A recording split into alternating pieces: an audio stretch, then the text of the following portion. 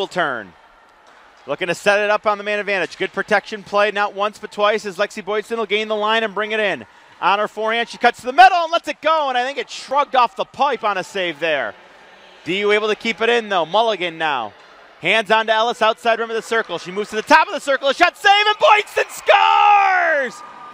Lexi Boydston knifed it down before it got to the netminder and then tipped it home 5-hole, and DU on the board.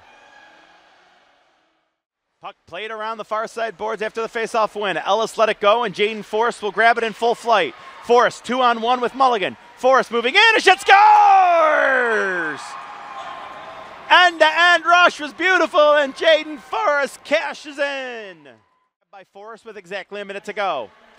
Jaden Forrest looks to find some room wide. What a move by Jaden there, lets it go, and a blocker save.